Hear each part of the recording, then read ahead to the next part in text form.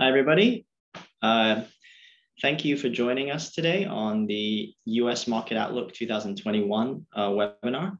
I'm Tim from ProsperUs, so I'm head of content at ProsperUs. And before I kind of launch into introducing our guests, I kind of wanted to obviously cover the disclaimer, which should be familiar with everybody. You know, this is not personalized financial advice. You know, this is purely everyone's personal opinion. So please take it in that vein when you do listen to us.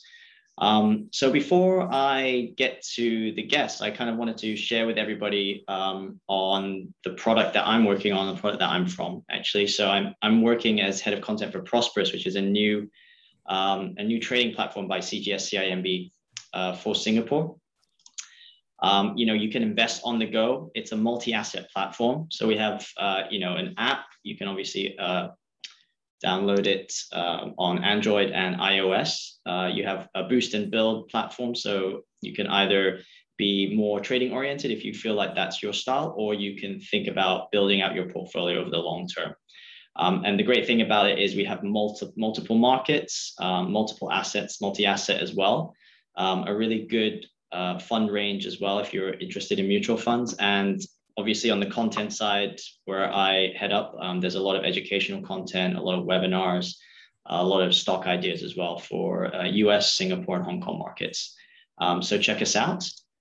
We do have a promotion at the moment where you can experience life while investing. It's all about enjoying, you know, curated experiences For example, we have a gin or martini tasting at Atlas Bar, which is cool. We also have some spin classes, some wheel throwing, some salt baths. So there's a whole mixture of experiences that you can win. So be sure to check that out as well. As part of our educational series, we're also doing something on understanding risk and volatility in portfolios. So it would be great to, if you would like to sign up, just use the QR code. We'll be doing that next Thursday. We'll be having Jake as a guest along with myself. He's a portfolio manager at the private wealth team at CGS-CIMB Securities. So he'll be giving his thoughts on understanding risk and volatility and how to deal with that when you're building out your own portfolio. Beyond that, we have a few other running sessions as well. So we have one on S-REITs, which I think everyone in Singapore will probably be familiar with. So if you can just gain. Oh, sorry, I don't know what's happened to that. But anyway, okay, that was that's on the 16th of September. So we're going to be doing that next month. Okay, so before I move on, I'll just touch on the CGS-CIMB driven campaign. We're giving away a Tesla if you can trade with ProsperUs, or you can trade with CGS-CIMB. So there's an opportunity to win a Tesla car. Who doesn't like a Tesla? As well as multiple Apple products. So if you can trade from now up until the 31st of December, there's the opportunity to win a Tesla car. So that's not a bad opportunity. And with that, I think we can play the video here quickly. Think you're driven enough to succeed? With a brand new Tesla Model 3 in just 3 easy steps. Open a CGS-CIMB trading account and start trading your way to awesome prices. Participants can trade any of our 6 products to earn tickets. The more you trade, the better your chances. Earn as many tickets as possible from July to December to win the latest and greatest from Apple and be eligible for our grand prize, a Tesla Model 3. What's more, we've also lined up a series of webinars throughout the campaign period to help you become a savvier investor. Don't miss out on these free sessions.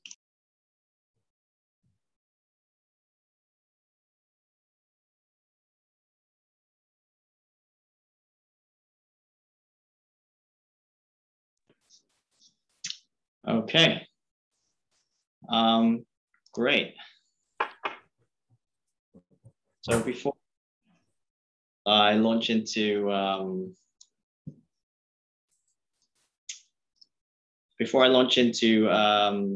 to the topics, I think I should introduce first the speakers.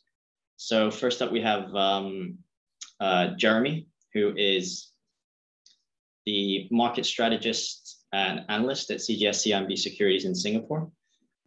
He's been in the financial markets for more than 10 years, and he focuses on global markets as well as spotting long-term trends.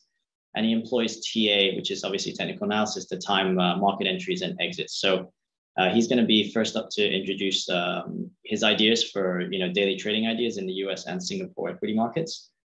Second, we have Bertram, who has a very sort of glittering career in the securities industry in Hong Kong. He's been in research for over 20 years. He's our group head of research, and also more recently has been appointed the group head of ESG. So he has a passion for business and the good that it can do in this world. And he's going to be sharing some of his thoughts around the US market as well. And then finally, we have Boon, who's joining us from Melbourne. So big shout out to him because it's a bit late there. He's our chief investment strategist. Over his 40-year career, he's worked in financial media, banking, finance, and among other things, he's also served as the chief investment officer for DBS and chief investment strategist for Standard Chartered. He has lots of passions, markets and martial arts among them. So without further ado, I'll pass it over to Jeremy to give his thoughts on the US market. Jeremy.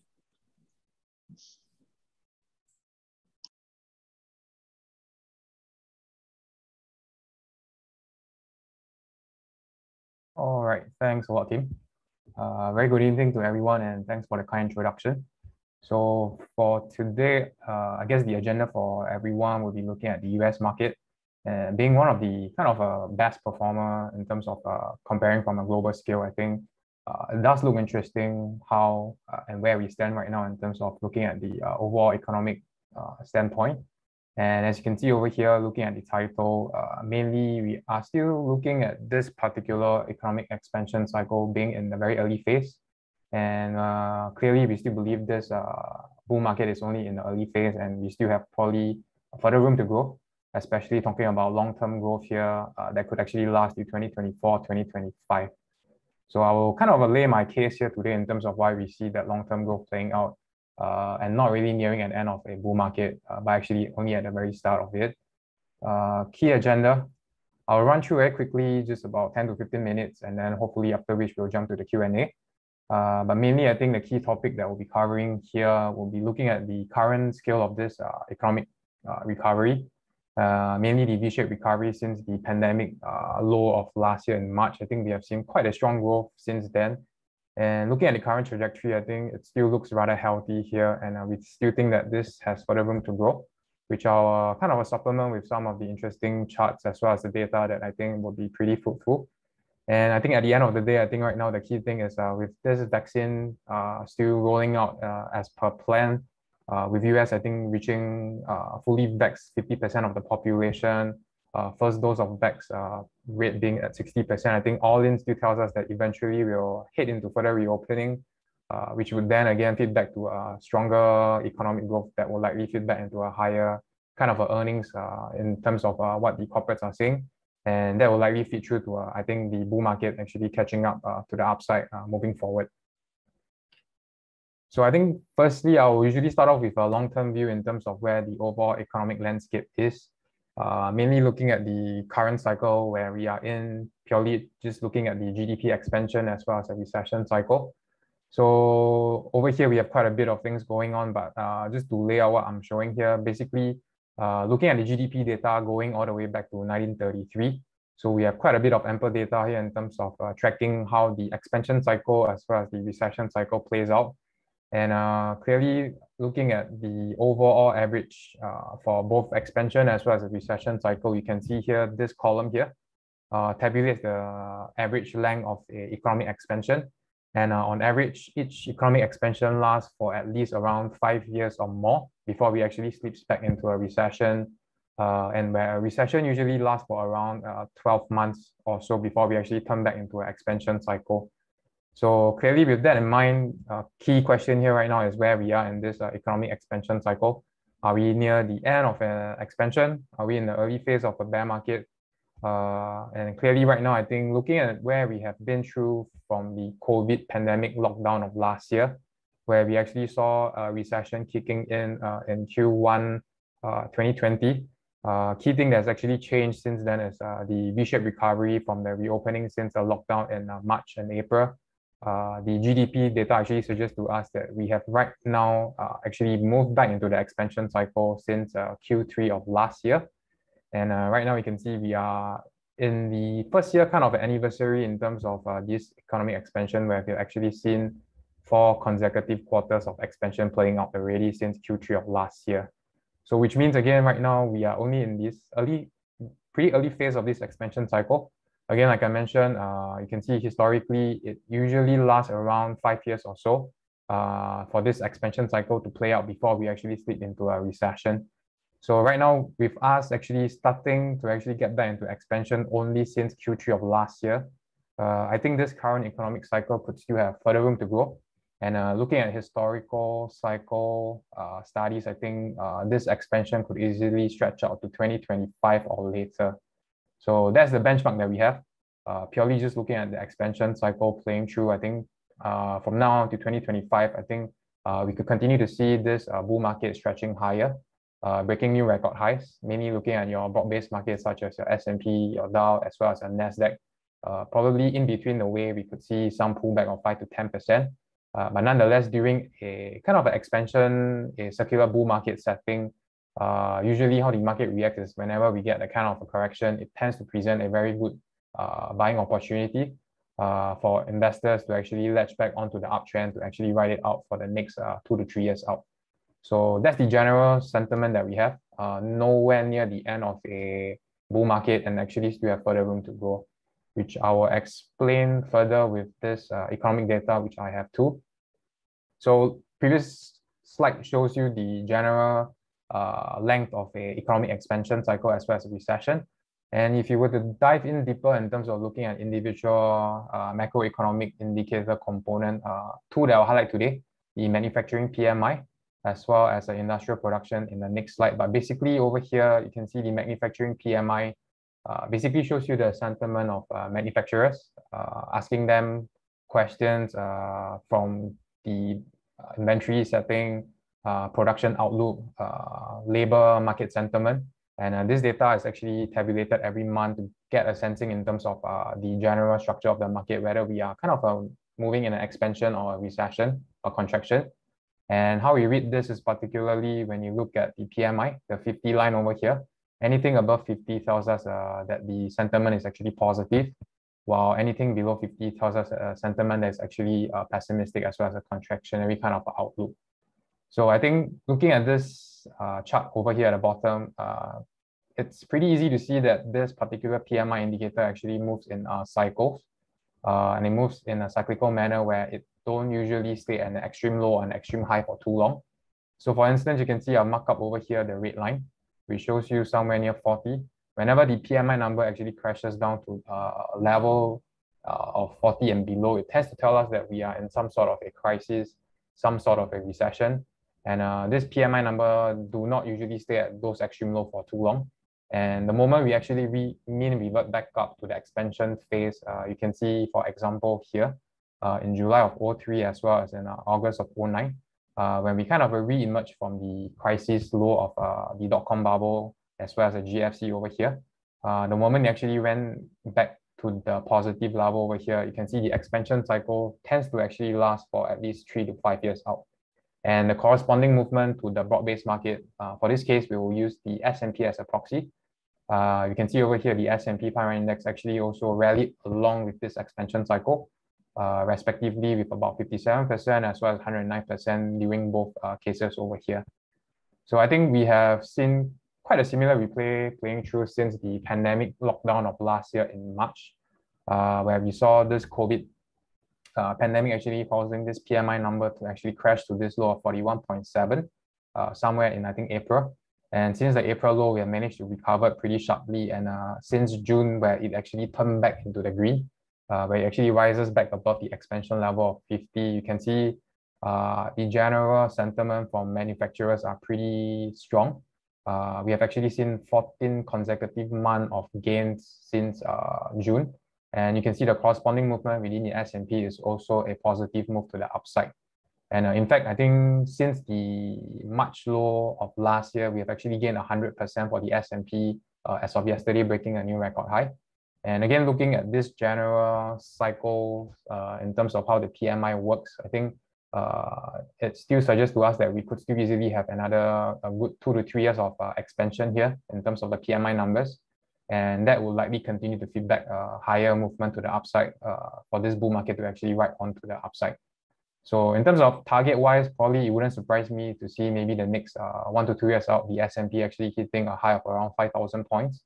So that could be a likely possibility to play out as we continue to move along to the further phase of reopening. We should continue to add on to this acceleration within this economic data that we are seeing right now. And moving on to the next one, pretty similar analysis here or a chart. Previous one, I'm showing PMI numbers. Right now, looking at the industrial production year-on-year data, you can see a pretty similar cyclical kind of pattern here playing through for industrial production numbers, where it also moves in a cyclical manner where it doesn't stay too low for too long or even too high for too long. But the key takeaway here is you can see during the period of lockdown since last year due to COVID, the industrial number actually fell to a low of negative 17.6% year-on-year somewhere in March. And since then, we have managed to actually recover back into the positive territory only very recently since March. And since then, we have actually seen 4 consecutive months of positive gains.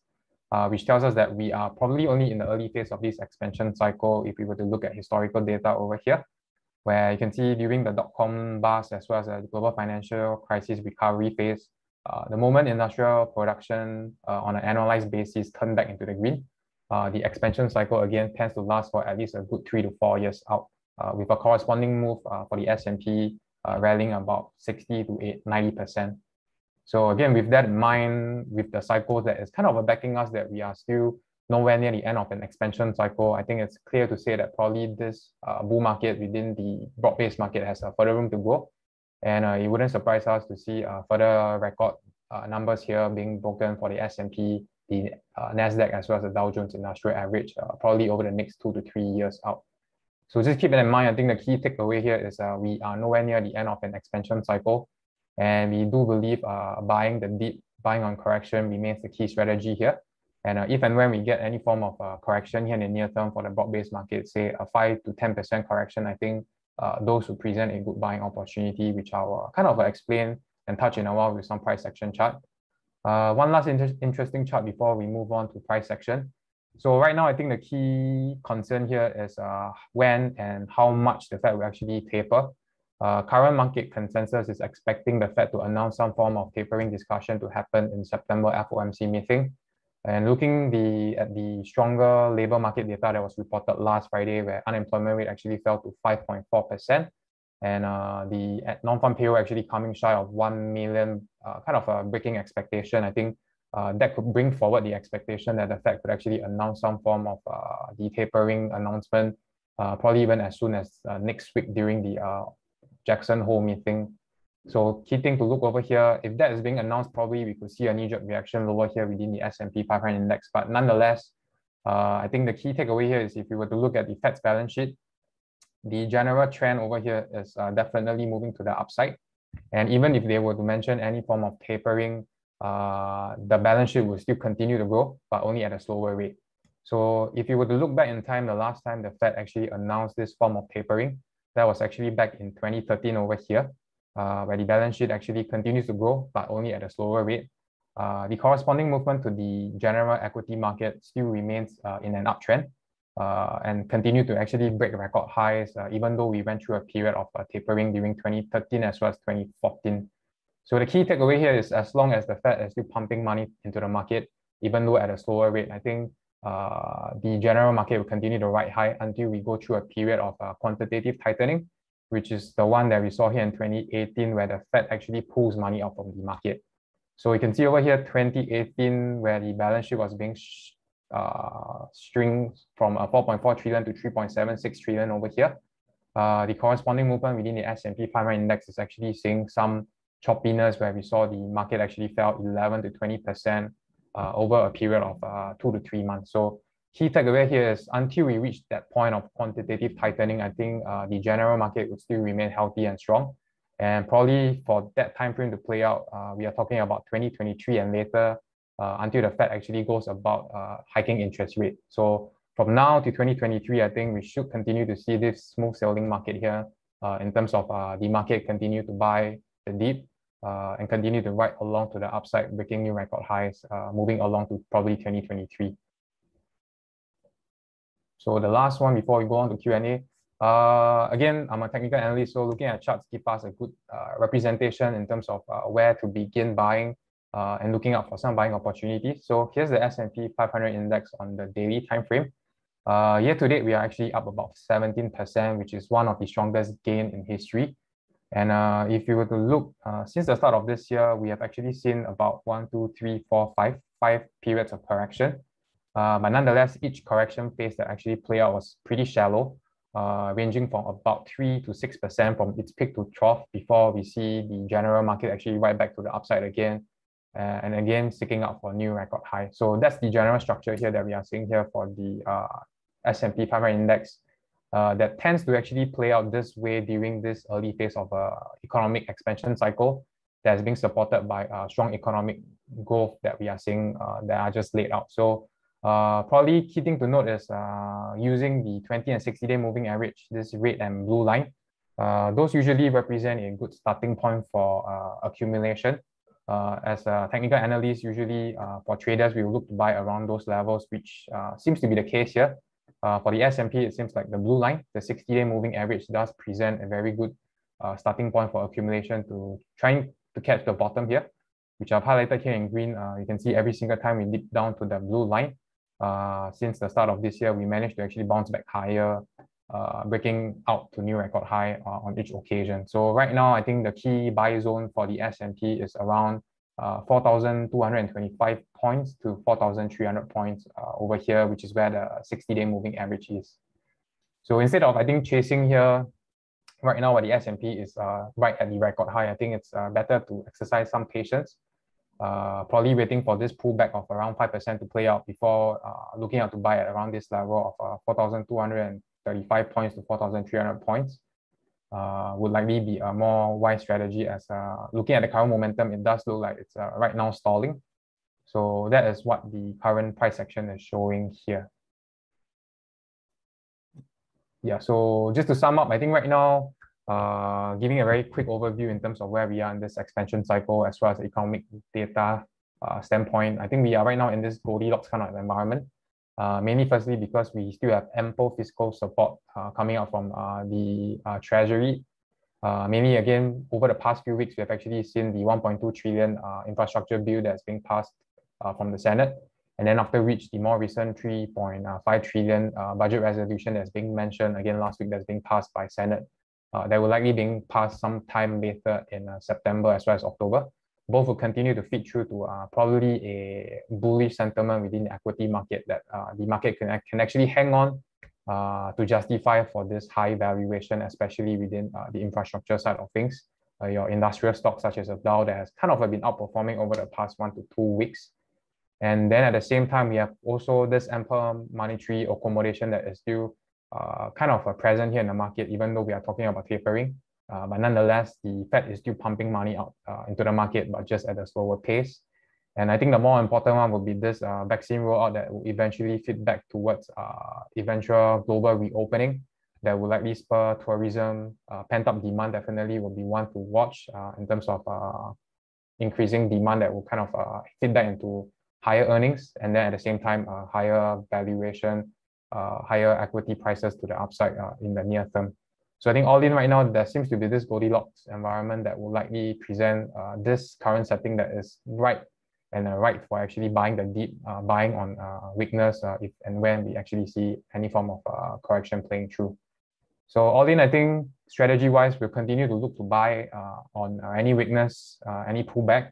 And again, like I showed in terms of the price action chart in the previous slide, key levels to look out for buying the dip as a tip over here for those that actually watch the chart and practice some technical analysis is to look out to buy somewhere near the 20 and 60-day moving average, as both levels tend to actually be the springboard that actually propels price higher from a general trending perspective. So probably just some trading instrument or investable instrument.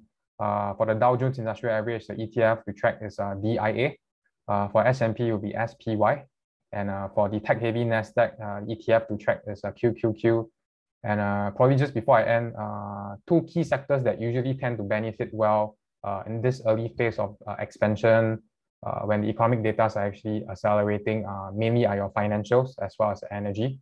So two ETF that actually track this will be XLF for the financial, and for oil, it will be XLE as well as XLE as well as XLRE. Yeah. So so I've probably come to the end. Right now, we'll pass the time back to Steve, where we'll discuss some of the questions that's being posted to us. Yeah. Thank you, Jeremy. Sounds like sounds like it's your takeaway is to hashtag BTFD by the dip, right? I think that's the key takeaway. I guess that strategy hasn't failed in the past however many years. So thank you for that informative presentation. So I think for now we're probably going to move on to some questions, because we've actually received a lot of questions throughout this Driven Campaign series from previous webinars. So we're going to shoot out a few questions to the panel here. And I'll share my screen first, just so that everyone can kind of see the questions and it's clear. Okay, so can everyone see my screen?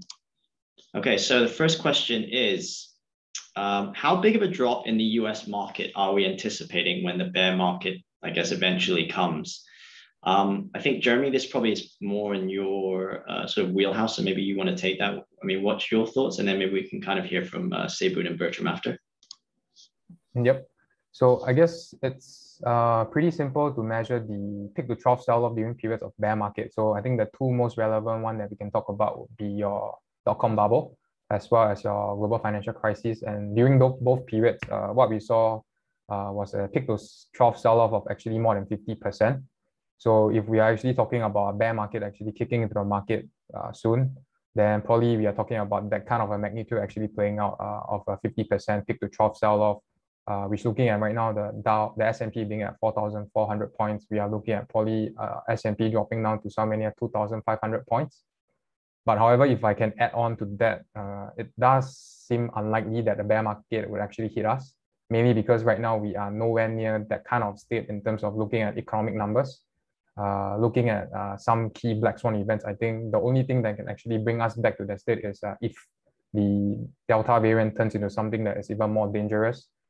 Bring us back to, again, a period of lockdown like last year, or even worse, causing a higher fatality rate from COVID-19, then that could be a possibility in terms of us turning back into a bear market of that severity. But other than that exogenous shock, I think it's almost an unlikely kind of a scenario that we'll see that playing out, as again, like I laid out, the particular bull market cycle right now is still rather strong. And again, we don't expect that to actually play out. Okay, thanks, Jeremy. Boon, do you have anything to add to that?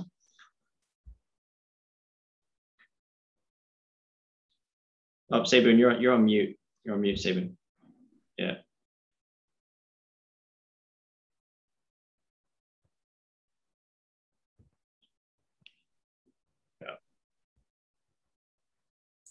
My apologies. I was still on mute. Yeah. No, I can hear you now. Yeah. Can you hear me now? Yeah, we can hear you. We can hear you. Yeah. Yeah, all right. Look, as Jeremy was saying, the more extreme bear markets see about 45 to 50% wipe out the values. But if you go back in history, back to 1929, the average bear market is actually about 35 to 36% downside. And the average length of a bear market is about 9.5 months. So that's the sort of thing you're looking at.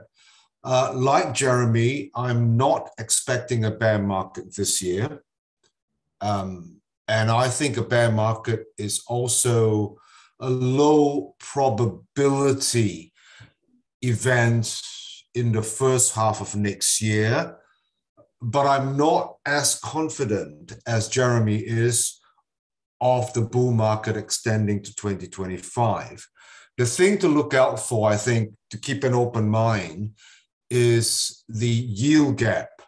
And I think that's the key thing to look at, which is the gap between the index earnings yield minus the 10-year US Treasury yield. Right now, we're running 330 basis points, 3.3%.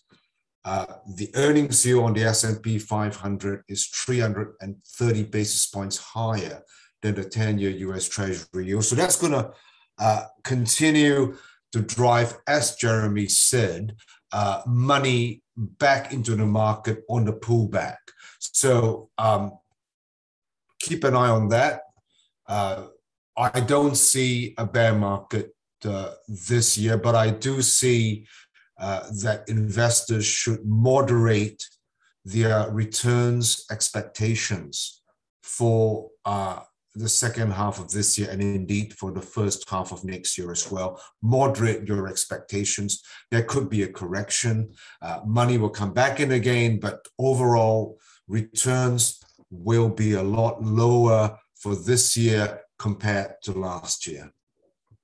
Okay. So do you say like the yield gap is like a key metric that they should watch for where the market's going to head?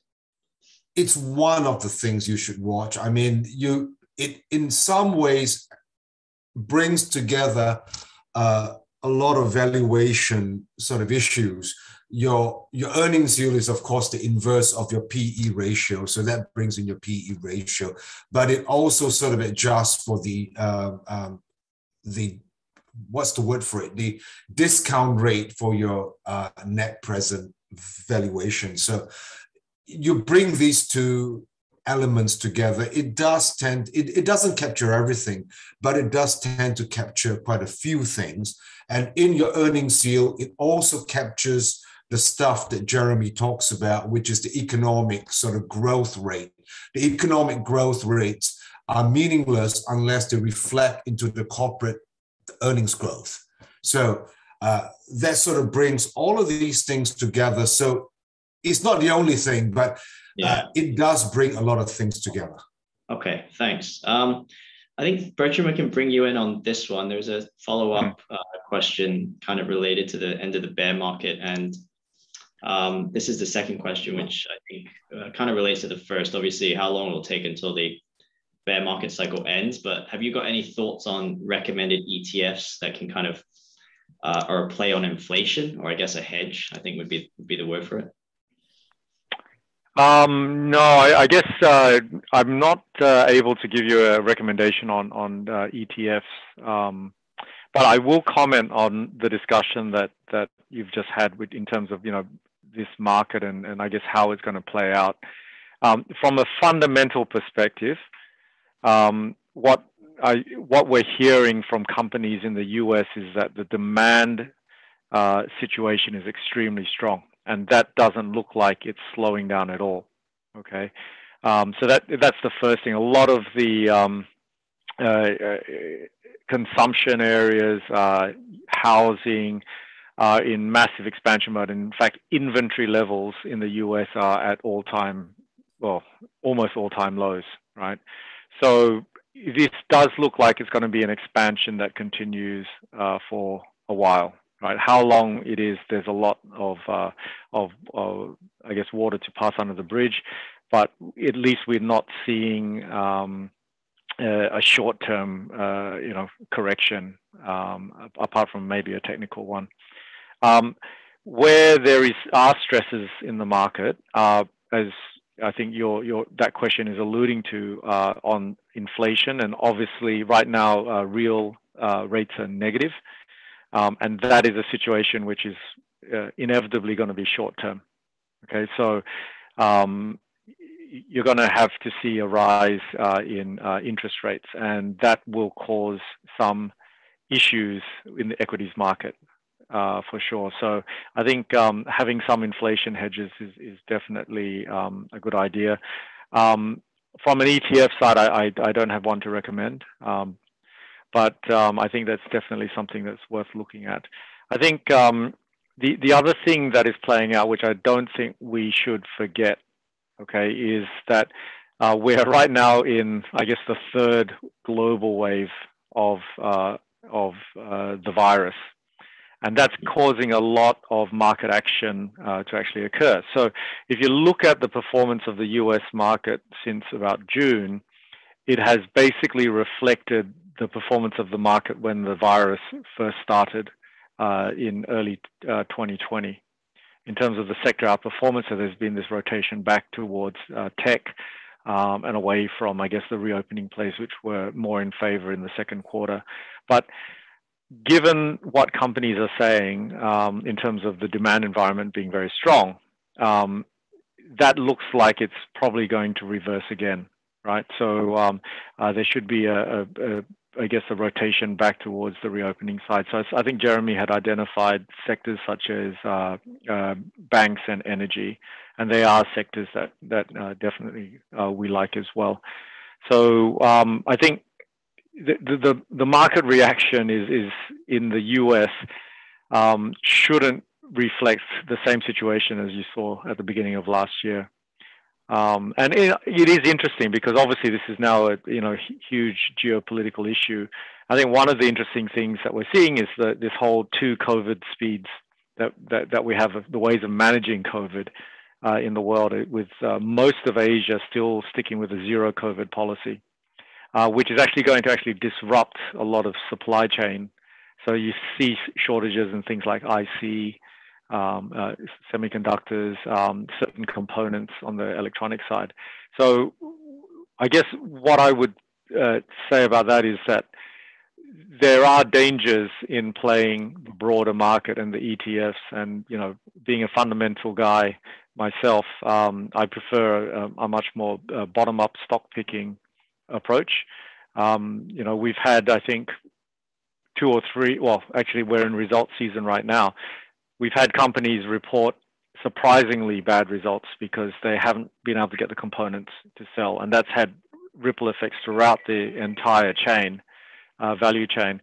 And then we've had companies with supersized margins, right? So I think, it really does need to take more of a stock picking approach, especially out here in Asia, when you see those value chains under pressure. How do you see like the whole Delta area? Yes. Sorry, go on, Tim, perhaps if I can jump in here, I'd be quite happy to jump in not in terms of the ETFs for the inflation plays, but in terms of sectors and the asset classes that you go for. Yeah. If you were a believer in inflation, so the very conventional sort of sectors and asset classes to buy into either directly through equities or through ETFs would be commodities, of course. Now, gold is conventionally touted as an inflation play, but you've got to be a little bit careful with that, because in the early stages of inflation, when yields are going up, when the 10-year US Treasury yield is going up in anticipation of inflation, that actually works against gold. Because if you look back over 20 to 30 years, gold generally trades negatively correlated to the 10-year US Treasury yield. So the early stages of inflation, when the 10-year US Treasury yield is rising, can work against gold. But at the later stages, when inflation really hits, and then the real yield, the real 10-year US Treasury yield starts going back down again because inflation is going up, that's when gold starts to perform. So gold is a later stage inflation play. But there's something that I would urge investors in this part of the world to look at if you believe in inflation, is actually REITs. Now, the conventional wisdom is that rising interest rates work against REITs, which is fine because REITs are a quasi sort of fixed income play, as it were. So rising interest rates should work against REITs based on that yield that they provide you. But remember that if you're talking about serious inflation, not just rising rates, serious inflation, real hard assets, and real estate is a hard asset, is an inflation hedge. And as you face if you're talking serious inflation here, I think REITs, that rising inflation should actually work in favor of REITs that hold quality assets, real assets. Does that relate to their pricing power, just in real estate terms? I mean, real estate, obviously, as a landlord, do they have that pricing power? Is that why? So that's exactly right, Tim.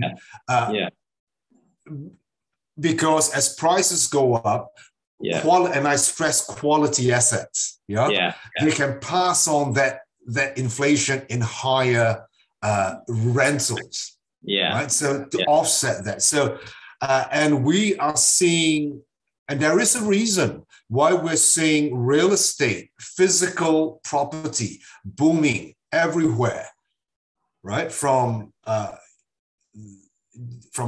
United Kingdom to Korea to Australia, there is this fear of the loss of buying power from paper currency. Right. And that is a very simple sort of explanation to sort of put why I think REITs are actually something you want to think about if you believe in inflation. I mean, how about like Bertram and Jeremy, what are your thoughts on, crypto versus gold? I mean, there's a lot of talk in the market about crypto being some sort of inflation hedge, and then you're kind of seeing data coming out when there are outflows from crypto ETFs. There are inflows into gold ETFs. So it seems like there's a lot of market debate about which one is the hedge, or where I guess where's the hot bet on an inflation hedge. And so what are your thoughts on crypto and gold on those fronts? Yeah, maybe I'll jump in first here. So I guess right now, the crypto side of things will be mainly tied towards the market sentiment. That's still quite a bit of a meme stock kind of play, where whenever we see market sentiment getting super euphoric, that is when we actually see Bitcoin actually getting crazy. For instance, over the past 1 month or so, we have seen Bitcoin actually bounce off the 30,000 low and it's actually recovered 50% or more. So in terms of an inflation hedge, I would say this cryptocurrency do have a place there, mainly because I think the market participants do actually believe that they have some sort of a alternative characteristic that's being tied to it right now that we haven't really seen in the past. Because again, cryptocurrency is something new. Bitcoin came in since 2009, if I'm not wrong. So in fact, we have only seen one round of crisis playing through, which is the COVID pandemic. And even during that period, we can see Bitcoin actually instead outperform almost all the asset class there. So I guess in terms of during periods of rising inflation, even talking about hyperinflation, mainly again right now, everyone is afraid whether this inflation is actually transitory or not.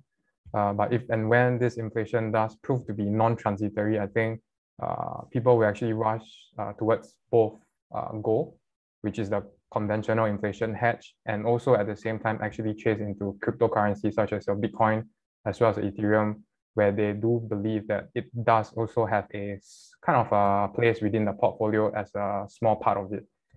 And probably just one point to point towards cryptocurrency. I think right now, the market penetration in terms of funds holding into cryptocurrency is actually very, very small. And we have not yet really gotten a mainstream ETF that actually tracks Bitcoin. And right now, I think there's a lot of regulation in place that is actually pushing forwards. And once the regulation gets passed, and eventually there's a Bitcoin ETF, I think that would actually cost a flurry of money as a mainstream means of getting safe holdings of cryptocurrency without the hassle of actually getting to know how to store in the wallet and stuff. And that could actually be another key catalyst that could be the attraction for this cryptocurrency as an inflation hedge. Right. Okay, cool. Bertram, do you have anything to add on that? I think when we talk about these kind of financial assets, there's always some real underlying demand or some long-term relationship that we can point to. I think with crypto, it's basically there is no real underlying demand per se, even though the technology is solid and that there is a potential real usage for it. So it is being driven by speculation right now. So the question I would have is, yes, there is regulation coming. Right now it is fairly unregulated in how you buy and sell. And who's to say Bitcoin at 58,000 is the right level to get in over the long term? So I find it difficult personally to I guess see crypto as more than an extremely short-term trading strategy. Definitely not as an inflation hedge if it's trading at 70,000. But and I think that there are maybe longer-term, less volatile ways of playing inflation, as mentioned by say Boon. Real estate is a great way to play it as well, right? Okay, thanks. Okay, I think we'll move on to the next question here with regards to China. We're getting quite a few questions just on China. So this one is looking at the China market. I mean, how much will the US market be affected by the China market in future? And then I guess this leads on to the question of are there any thoughts on the regulatory crackdown in China? And we've also got a question just come in from the audience about whether people should be purchasing ADRs listed in the US and whether it should be instead everyone should be buying in Hong Kong and obviously mainland China and A shares, and whether the ADR market is that effectively dead. So I don't know, do you want to take that on first, Bertram? Yeah, that's okay. This is a really wide-ranging. Yeah. Okay, so I'll try to keep it extremely short, and then we can drill in a little bit, I think. Okay, so firstly, let's talk about tech regulation in China. I think a lot is being made of the regulation. I think a lot of it is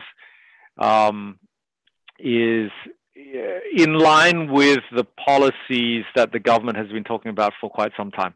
Okay, so really it shouldn't have come as much of a surprise as it has. And at the same time, the market reaction, I think, has overstated the impact. Okay, now it is true, definitely, that the super growth that we have seen in the tech names in terms of the revenue is going to slow. It is true that margins are going to get squeezed. So I think we are in for definitely a consolidation period in most of the major tech Chinese names, where earnings are going to come down. Earnings growth will come down to another level, right? And the market needs to digest that, because there were a lot of investors in those names continuing to expect hyper growth going forward.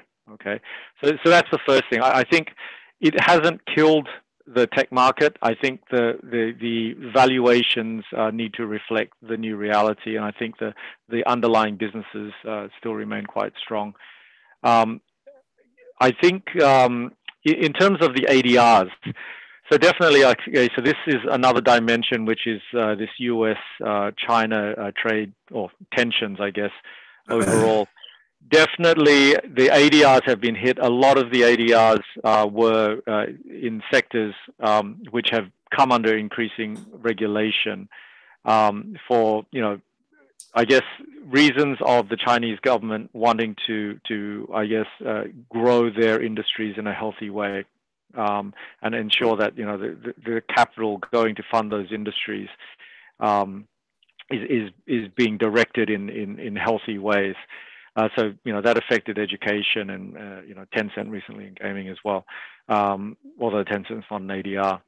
So what I would say is, I guess the China ADR ETF is down about 50% from its peak earlier in this year, and that is reflected in a lot of those fears and a lot of funds leaving. I think, given the lack of transparency right now, I don't see the ADRs bouncing back in the near term, at least not until we start to hear an end to the, I guess, the increasing regulatory environment in China. So definitely not a short-term thing, and investors need to be careful. Yeah. Okay, thanks, Bertram. Say, Boon, do you have any thoughts on China as a whole, or the crackdown? Yeah, I sure do. Yeah, look, Tim, I agree with what Bertram said about too much being made of the regulatory controls being imposed by China. Now, and you would know that I've written about this for the ProsperUs website. Now, China is regulating big tech. It is doing exactly what developed market governments have been talking a big game about, but doing very little of. That is regulating on stuff like leveling the playing field between fintechs and banks. That was what happened with Ant Financial. Now, Ant Financial was making loans like banks do, without the capital adequacy ratios of banks, without the leverage controls on banks. So they were leveling that playing field, and why not? They were regulating on the antitrust, anti-competitive practices of big tech. Like you can be on only, you got to choose between Coca-Cola or Pepsi-Cola. You can't be on Alibaba and you can't be on JD.com at the same time. Now that's anti-competitive. So they're breaking the walls down. They were working on things like data privacy, consumer protection. So none of that is particularly unusual, right? But the media made much too much of it. But to be fair, not all sections of the media made too much of this. So I wrote about this, that the Washington Post said that, and this is in their headline, China is doing what the US can't seem to do, which is to regulate its tech giants, right? So, and Tom Wheeler, I think his name is Tom Wheeler, who was formerly chairman of the US Federal Communication Commission, described it recently as the Chinese regulatory controls as pro-market, as anti-monopoly, and pro-innovation opening of big company chokeholds on digital transformation, right? So none of that is particularly new. The media, some sections of the media has just made too much of this. Now, so it's become a bit indiscriminate, but like Bertram, I'm also not particularly crazy about the offshore Chinese internet companies. Now, we've got to remember one thing. They have got a huge vulnerability. They are all VIEs, variable interest entities, which the lawyers have been telling us for the last two years or so, that they are, borderline illegal, right? They have been structured to bypass China's foreign investment rules, that foreigners cannot own shares in internet companies, in education companies, right? So that's a vulnerability there. So if I were to invest in China tech, I would invest in the A shares.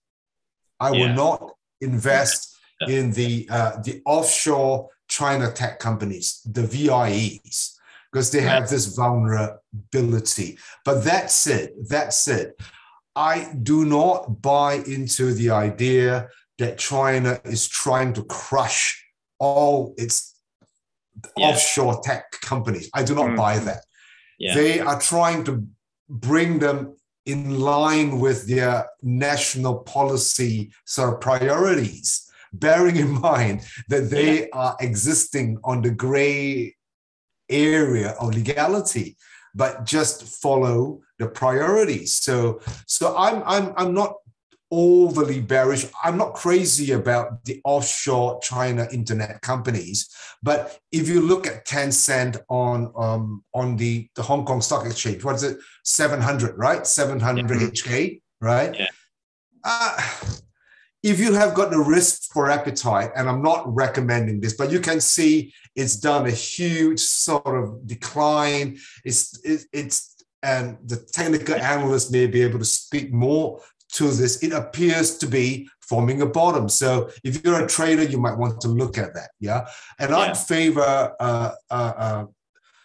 trading the indiscriminate selling of all Chinese stocks, because of the regulatory blitz on the offshore internet. So you could even look at the pillars of the Chinese economy that have been sold off to the banks, the insurers, the selected property companies, selected manufacturers.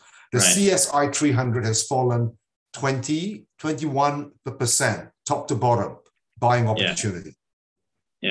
Okay.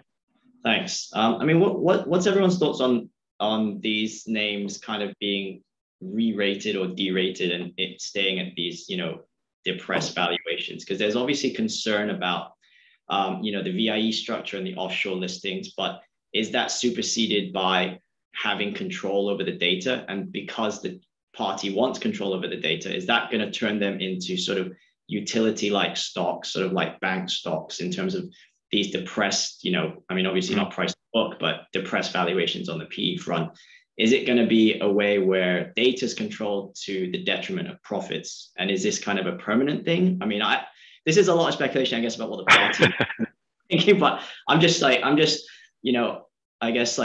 a hypothetical about where do you think it's going to land, they say, in like years? Let me jump in here, because actually, as you mentioned, I carry two hats, or I wear two hats, and I want to make a shout out to ESG, investing, right? So taking a look in a structured way at the environmental, social, and governance risks and opportunities for the companies, right? And that's something that we're putting out across all of our research right now. But, you know, if we look at what happened to Tencent, right? So here's the story: is in June, we held a global panel where we had ESG experts from Europe, US, and China. And the China expert was, we only look at environmental, social is not an issue for us here in China. Literally a month later, you have the Tencent situation, which is a purely social risk, which was apparent, it was being discussed, but the market had completely decided not to price that in. So what I would say is, those questions that you raise, yes, you can look at E, S, and G components of it. My personal view, again, is there's not enough transparency. The government is increasing regulation. They are going to require all the data to be shared centrally.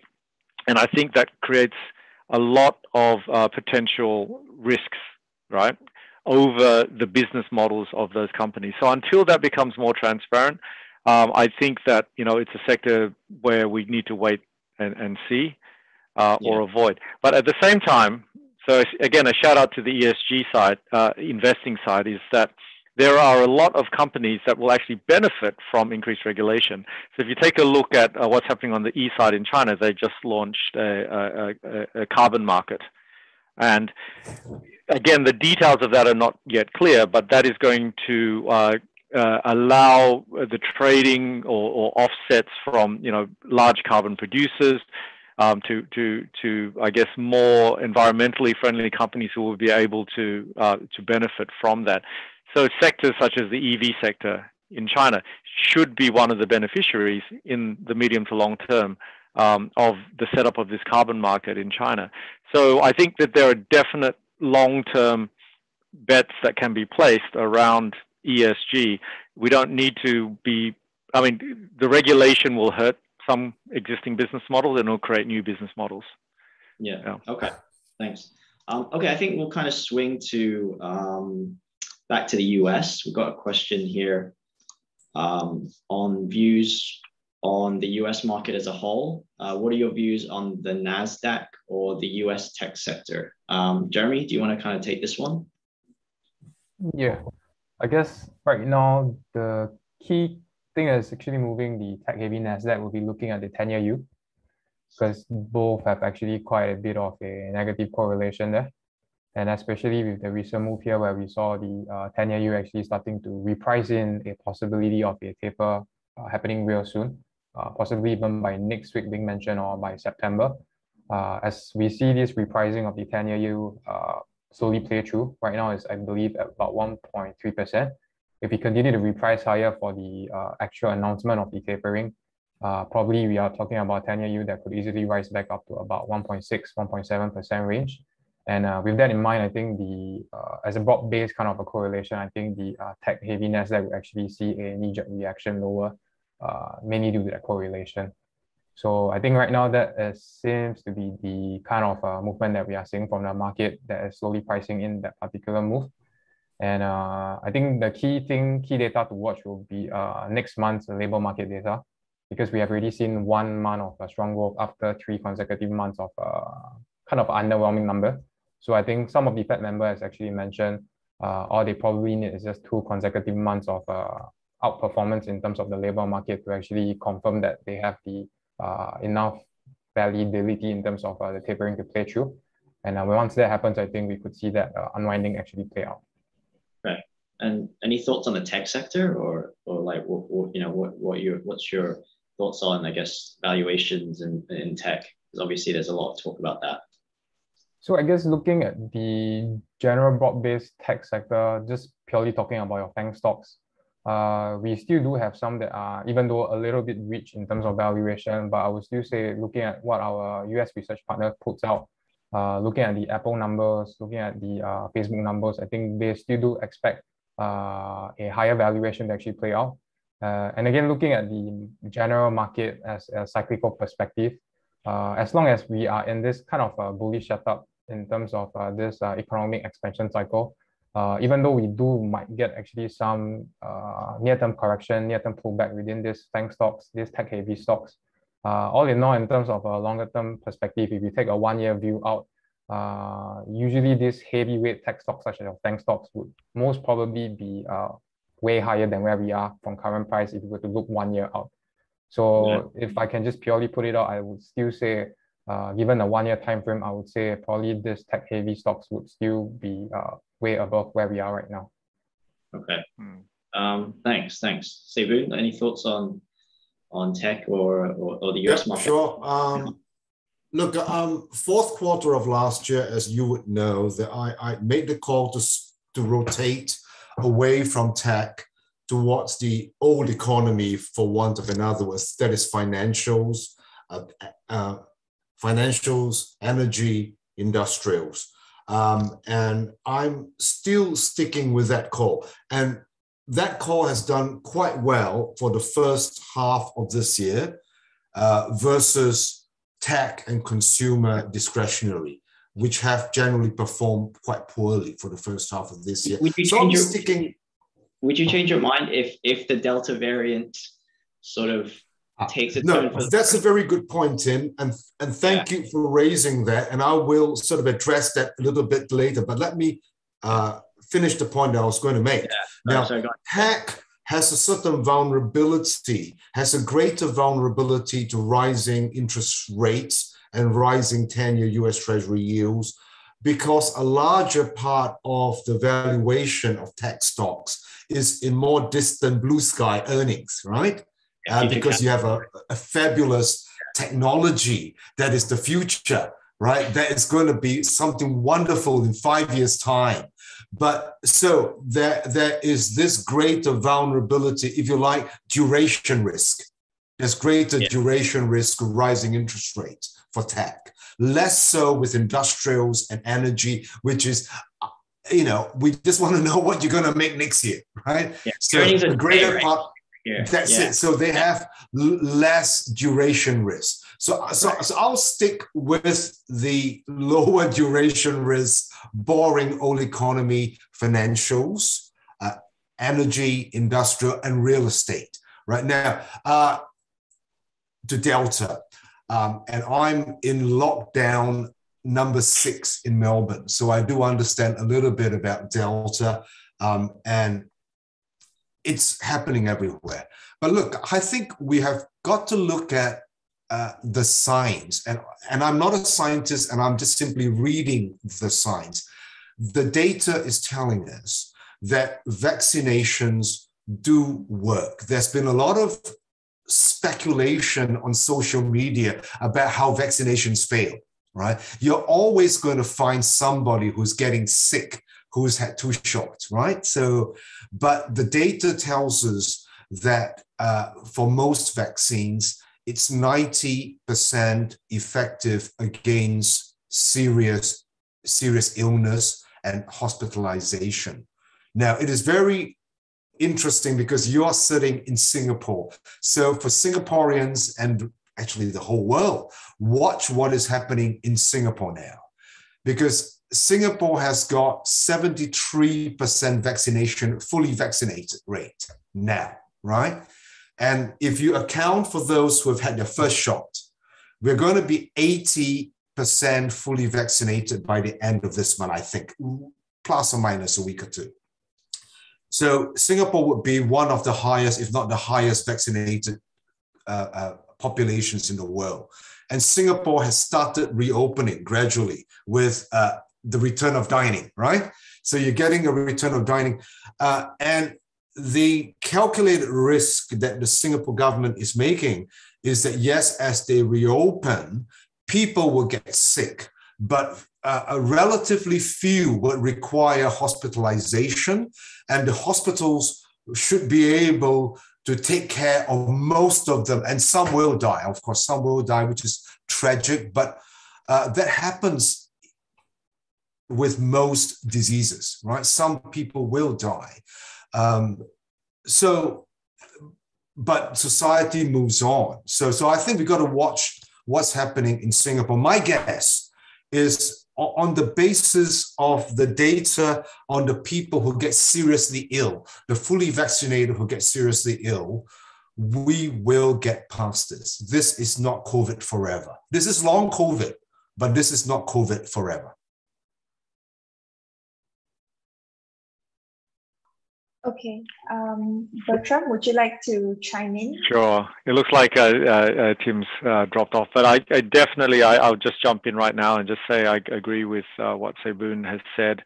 A couple of things. Yes, I agree on the Delta peak will probably be behind us in places like the UK or Europe, or maybe a few weeks ahead of us in the US. But both major economies will avoid any lockdown, and hence we will avoid that demand cliff. So I think that's not going to be an issue. I think on how the economy then goes going forward, as I mentioned, I think since June, the market has reflected a performance very similar to that at the start of 2020. So I think as Delta peaks, at least the way that our US partners, research partners are seeing it, you will see that reversal. And that reversal will go back from the tech names into the reopening names. It will go into, I guess, the second year of the bull market, which will be expansion into small and mid caps. So I'm not so much in favor or as bullish on the tech names. I think definitely you can look at stocks like Apple and see their really strong business model, which is actually driven by a very, very strong product lineup that they are launching and have launched, or the wearables market, which is really taking off, of course.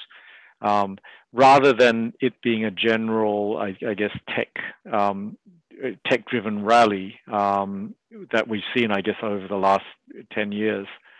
So yeah, I am more in favor of looking into the sort of the broader index and into small and mid caps, and less in favor of tech.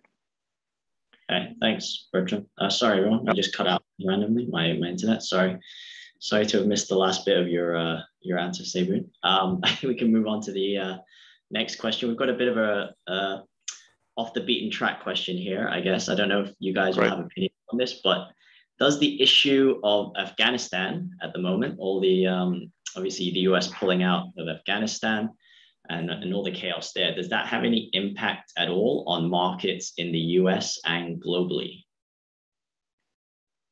You want me to jump in? Yeah, go on, Sabin. You can take this first if you want. Yeah. Look, I've been saying this for a very long time, that very often the media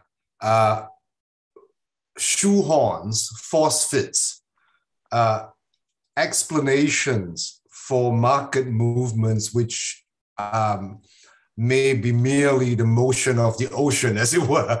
So if you look at the markets currently,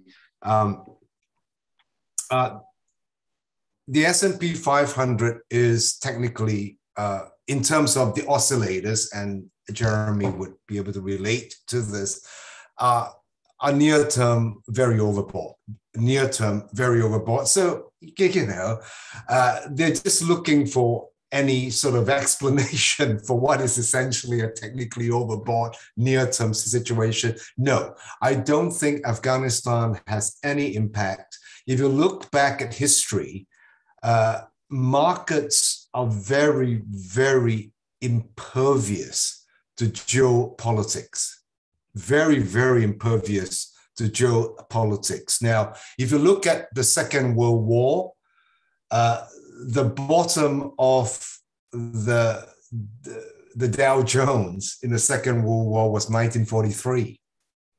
And then it rallied through the worst points, the darkest moments of the Second World War, right? So the markets are quite impervious to human pain, right? So it rallied right through to and indeed the market corrected after the Second World War. So it's very perverse. So I think no, not at all. Okay, I think we can leave that one there. I think we've got one on managing our risks in long-term investments. So let me just kind of flash this one up for the audience, previous one that we've got. So how do we manage our risks for long-term investments, and what should we look out for? Bertram, do you want to take this first? Yeah, I mean, okay. So one, this is a very, very difficult one to answer broadly. I think fundamentally, again, we like to buy companies that are building the business models of the future that show, I guess, robust fundamentals. Of course, there are lots of companies like that are overvalued or are not structured well. They may carry very high debt loads, etc. So all kinds of accidents can occur. So, when selecting an investment for the long term, I think you buy companies that you can understand, that you like. Apple's a great example, and you want to enter that, in a fashion which it doesn't. You're not entering and then finding that the value of the company drops 20% over the following few months, right? So I'm not exactly saying that you need to dollar cost average, but you do need to be aware of valuations, entry points, and other financial analysis which would point to maybe the share price going down for a while. So I'm a big fan of fundamentals, but you do need to do your homework. So that to me would point to, say, a fairly concentrated portfolio of companies that you like, that are very well structured,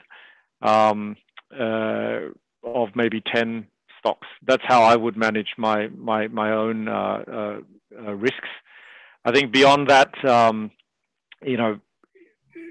buying ETFs, etc. I think those are fine if you need to hedge or if you want to take a position and you don't have the time to go and find those fundamentals. But I think we should all have a list of stocks that we like, right? And that's how I think that's the best way to manage risk over the long term. Okay, thanks, Bertram. Yeah, no, definitely. Jeremy, do you have any thoughts on that? How do you manage risk, I guess, in your investment outlook? So maybe I will just cover more from the cyclical perspective in terms of looking at some signs to determine where we can actually slip into a bear market. I think the clearest indication or the easiest one to watch is actually looking at the yield spread, mainly looking at the 2-10 spread in terms of the US yield curve. I think that is the biggest giveaway in terms of telling us exactly when a recession is going to come. And usually during periods of recession, that is when we actually see that kind of a volatile sell-off ranging more than 35% or more. So I think for investors, once we start to see headlines coming out from news media saying that the inversion of the yield curve is here, where the 2-10 spread actually falls down below to the negative territory, I think those periods will be the time to actually start to look to lighten up your equity exposure and sink into something that is of a risk-averse kind of asset class. So I think that is more on the timing side of things. And usually when that happens, it only would play through during periods after we see a few rate hikes coming in from the Federal Reserve. So with that in mind, usually if you were to look back in history, it usually takes around maybe 5 to 6 rate hikes before we see the yield curve actually inverts. And looking at what the Fed actually tells us, the interest rate is only going to rise or start to actually increase 2023 or later. So with that in mind, I think this bull market still has further room to grow until we see the Fed funds rate probably rising up to, say, 1.5% or so before there is this fear of slipping into a bear market. So that is on the timing side of things. But I guess for those investors that don't really have much time to do their homework, studying individual financials, fundamental analysis, I think the easiest way to get an exposure is, for instance, just to get into an S&P 500 index ETF, the SPY. And if you were to look back in terms of the historical performance, you are looking at an annualized return of, say, ranging from around 7 to 9% per annum. So I think it's definitely still better than parking your money in the bank, and just having an exposure within the equity markets being in the SPY, I think still does make some sense. Yeah. Okay, thanks. I guess we are coming up to the last question. I think this one we can address to our ESG guru, Bertram. I think you can take this one first, but I guess Boon and Jeremy, if you want to chime in, you can also have any thoughts on. But let me just share this last question that we have for tonight. Okay, so Bertram, are there any opportunities or plays to be made from climate catastrophes? I guess this would be sort of in the wildfires or earthquakes or climate change that would net a positive ESG impact as well. I'm not sure I understand the question in terms of climate catastrophes, in terms of I think they were talking about wildfires or earthquakes. I think from my understanding, it's like, is there anything? Is there an investment angle to it? I guess in I don't know. There's a lot of talk of sort of catastrophe bonds and like other areas like that. I don't know if that's how I kind of viewed the question. Is there an opportunity within all this craziness in terms of ESG? But I assume that would be ESG plays, right? That's a great question. I think that's going to be a really obscure alternative part of the market, if there were. This question is interesting. I will go away and try to find some instruments that could benefit from that. I would say ESG is all about two things. One is identifying risks and opportunities. So at least be aware of the risks for the investments that you're going into. And then, of course, there are a whole heap of new opportunities that are being created by regulation and by, I guess, the change in business models that we're seeing. So around the catastrophes themselves, I think no. I would say no at this stage. But if we can find out who asked that question, I will definitely get back to you if I can find something. Sounds like it's some form of insurance, perhaps. I think the only other area I would say, which is not really open to retail investors at this stage, would be things like green bonds, etc., where you're getting paid a higher interest rate if the company doesn't perform according to its commitments. But that's not quite the same as climate catastrophe. Right. Yeah. Boon, Jeremy, I guess anything to add on that, or before we wrap up? ESG is broader than just prevention of catastrophe. It includes good governance of companies. It's all about a better way of doing things. It's all about a better way of doing things. And I'm not sure if you can trade a better way of doing things. The best way you can invest in a more sustainable, a better governed world is to buy into companies with good ESG scoring, right? So companies all over the world, boardrooms all over the world are working on improving their ESG scores, which is for the better of the world. So that said, catastrophe. So catastrophe bonds are just a bit sort of arcane and a little bit outside, well, not a little bit, very much outside the purview of the ordinary investor, right? So, and carbon credits are also sort of outside the purview, what's the word for it? The availability for the ordinary investor. So no, I just can't see how you can trade that sensibly, all right? Unless you wanted to short insurance companies for catastrophes, not a good idea, right? Okay. All right. I think we've come to the end of our discussion tonight. So I'd like to thank all the speakers. I think before we go and before we say bye, I just want to kind of share with everybody on the webinar tonight, obviously a refresh of the campaign. Scan here to register, and you can potentially win a Tesla Model 3 as well as monthly Apple products. Bertram was mentioning Apple. They got great stuff, very easy to use, very good UI, UX. It's a great product. So if you are into Apple or to Tesla, scan here and have a chance to win some of these great products. Also follow our socials for updates on Facebook, Insta, or LinkedIn over here. Obviously Twitter and YouTube as well.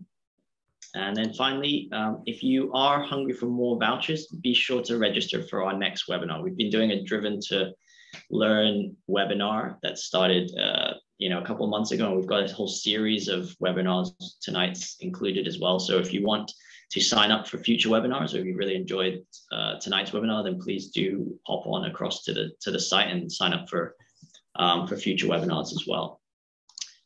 So I think that does it for us. It's been a pretty good long hour and a 15-minute discussion. So kind of want to thank all our guests tonight. So thank you, Bertram, thank you, Jeremy, and thank you, Boon, for joining us. I had a really good chat about everything from China to the US to ESG.